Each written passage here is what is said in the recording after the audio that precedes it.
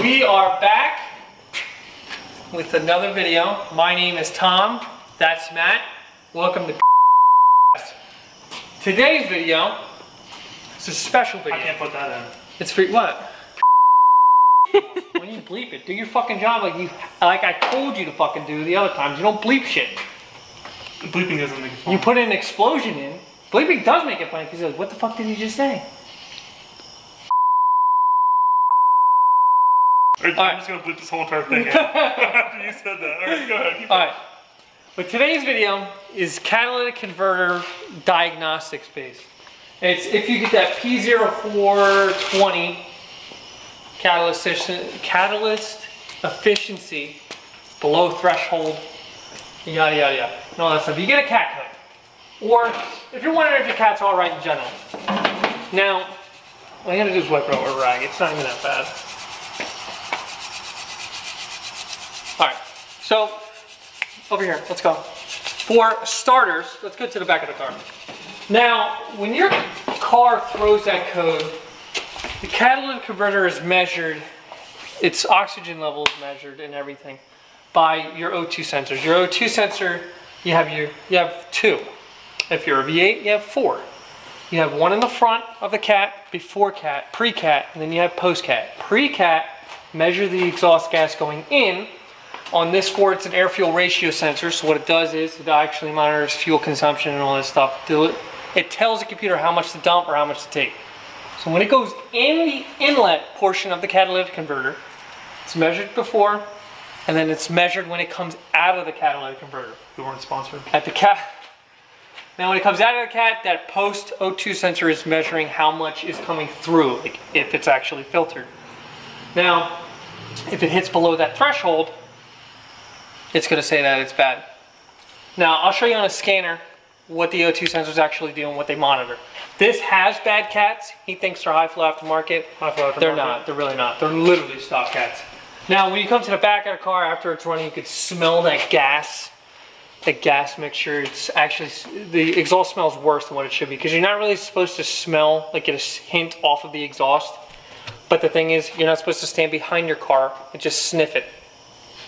Yeah, like you're not supposed to breathe in your exhaust fumes. Never do that because there's carbon monoxide and a lot of stuff. I just locked myself in my garage, shut it, and leave it running for 30 minutes. Back up. You definitely can't have That's that. a free Come eye. on here.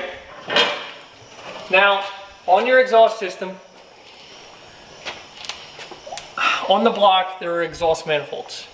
Now, what bolt up right after the exhaust manifolds are your catalytic converters. These two right here are his catalytic converters on V8.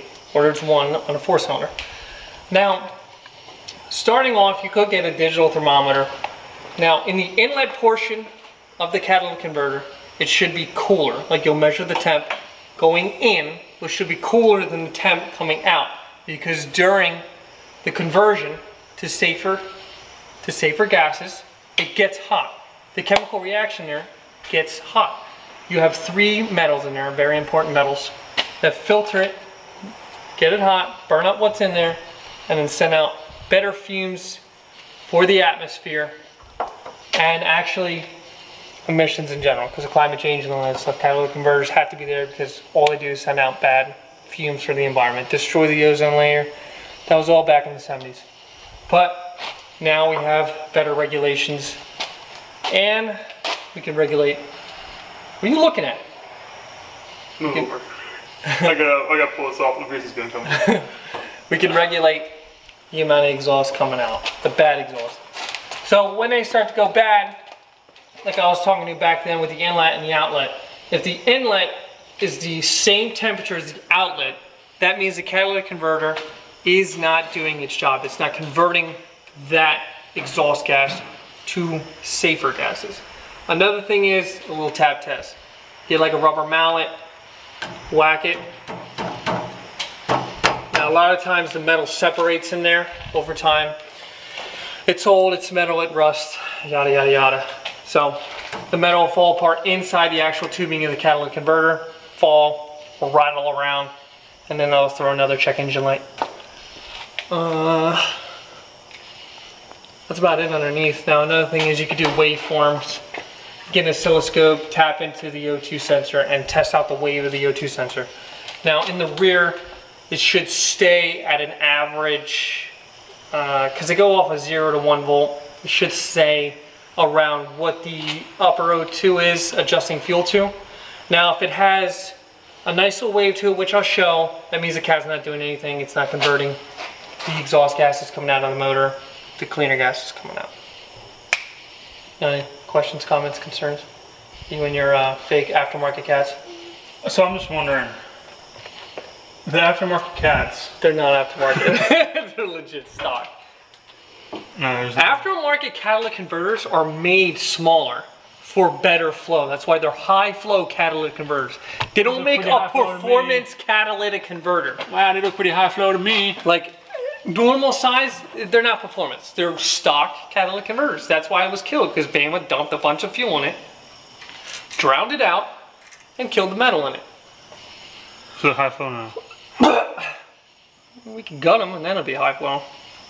But the tubing's a little bit bigger. It acts as like another resonator. You feel me? You hearing what I'm talking about? Yeah, high flow cats. Okay. That's that. Now we'll show them what goes on with the skin. All right, welcome back to the second section of the catalytic converter diagnostics video. Now we have loaded up here on the Snap-on Triton D8, we have O2 sensor 1, number 2. So now, as you can tell, number 2 bounces 0.1 to 0.8, back to 0.5, 0.8, then it should drop down pretty soon, 0.2. Now, your waveform for sensor 2 should not bounce around like this. Waveform for sensor 2 should stay at a steady pace. This is after the catalytic converter burned up all that nasty gas in there, and now it's regulating, it's reading off of what is going on in the cat.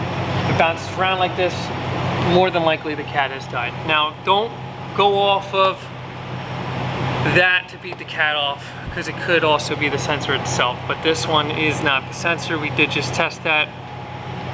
Sensor 1, yeah, duty cycle is sensor 2, 1, yeah, because there's 2 banks. As you can tell, this thing is pretty beefed actually, but look, take a look at number 2, O2 sensor 1. That's not doing too bad. I think the one side just died off. There you go. O2 sensor 2, number 2. So bank 2, sensor 2 is reading that bank 2 catalytic converter has took a dump, as you can tell off these readings, because it should be a steady pace off of, that's 2 sensor 1, 2 sensor 1. Yeah, no, they all died. Okay, so cat's gone.